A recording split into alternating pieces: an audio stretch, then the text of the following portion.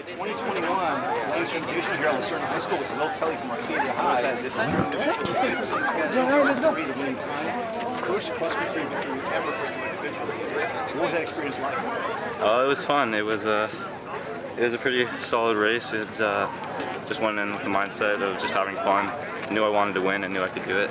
Just went to do that. Race early. What was going through your mind? I mean, were you set and focused coming into this about victory, or what was your mindset? Oh yeah, I was just to come in and win, have fun while doing it. I knew the time wasn't going to be crazy fast, so I was content with just going out in front and holding on to that.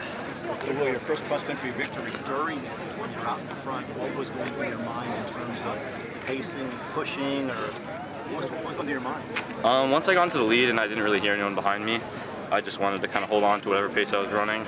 I did slow down a bit, but that was me just holding on to what felt good. And I put in a couple surges in the middle just to break away early, and that was kind of my only strategy. Southern California usually, I'm on cross country, most of the courses are really flat, 3 miles. This one had a couple of hills in it? Yeah, it did. Over on the back stretch, kind of where no one is, there's this gradual uphill that turns into a short, pretty steep hill. You had to go through that twice, but it wasn't too bad. You guys went 2-3 individually in the race. You guys ended up beating the Serna team championship here. As far as COVID and all the time away, how anxious were you to race today? Oh, I was super excited, anxious. I've been thinking about it all week. Just to get back out here, it feels great. The nerves are hard to deal with a little bit, but it feels good to race again.